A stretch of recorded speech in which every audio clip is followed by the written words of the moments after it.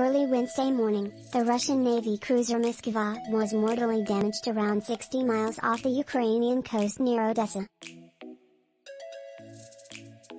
The 612-foot, Slava-class guided missile cruiser was the flagship of Russia's Black Sea Fleet, and the main protector of the dozen-ship amphibious flotilla the Kremlin has assembled for Russia's wider war on Ukraine.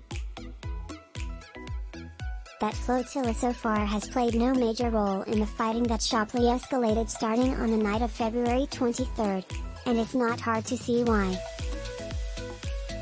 Ukraine's missiles have made the Ukrainian littoral a very dangerous place for Russian warships. It might not be so dangerous if the Russian fleet had adequate at-sea air cover. But a lack of aerial protection for decades has vexed Russian sailors. Officials in Kyiv claimed their forces hit Moskva with a pair of locally made Neptune anti-ship missiles.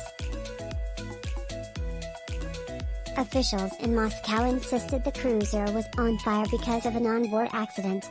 In any event, 12 hours later Moskva sank in heavy seas while under tow back to her home port of Sevastopol, in Russian-occupied Crimea. The Kremlin reported the cruiser's 500-man crew already had abandoned ship. Circumstantial evidence strongly indicates the Ukrainians are telling the truth about their attack on Moskva.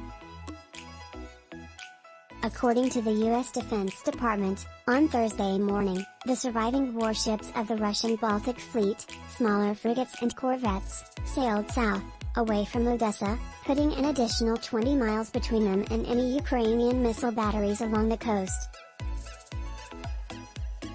They appear to be retreating from a problem that the Russian Navy, and the Soviet Navy before that, long had struggled with: how to protect the fleet from sea-skimming missiles.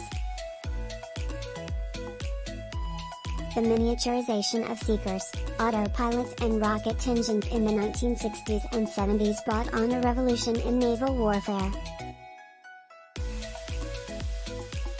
The world's leading navies introduced anti-ship cruise missiles that could fly at subsonic speed just above the waves out to a distance of 100 miles or more, and strike ships right at the waterline, where any damage is likely to be catastrophic. Fleets at the same time learned how to defend against the enemy's own anti-ship missiles, or ASMs.